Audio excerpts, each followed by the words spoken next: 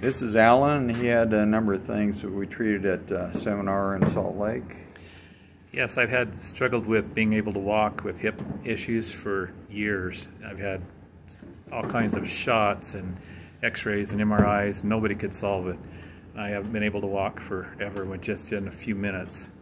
Dr. Bonebreaker had me able, I went out and walked. I just walked a mile for the first time pain-free in a long time. Like several years? Yes, in several years. I've also had sleep apnea for a number of years.